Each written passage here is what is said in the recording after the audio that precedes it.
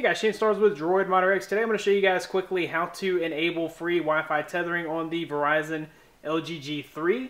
Now this will pretty much pertain to anybody that is on a grandfathered unlimited data plan. If you're on a capped data plan, then free hotspot is included in your plan. So there's really no reason to do this unless you're on an unlimited plan. That being said, what you'll want to do here is head into this XDA thread. I'll be sure to include a link in the description. Now I did a video on how to do this several months ago when the phone first came out, but the only caveat to that method was that every time you enabled the hotspot, you had to also go in and change the password.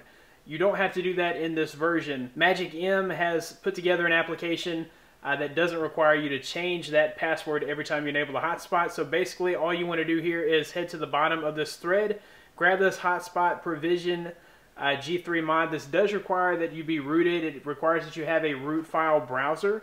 I like to use ES File Explorer. Okay, so from here, you're going to go into System and App. You'll find the Hotspot Provision APK and the Hotspot Provision ODEX. And you'll rename both of those. You'll just add a dot back to the end of those. That's in case you ever need to accept an over-the-air update. All you'd have to do is delete the back off of the end of those. So you'll do that to the Hotspot Provision APK and also the Hotspot Provision ODEX.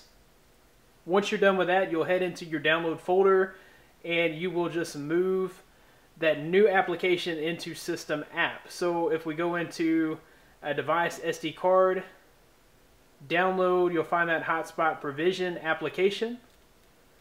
Press and hold that. You'll copy that and then you'll go back into System App and you'll paste it there.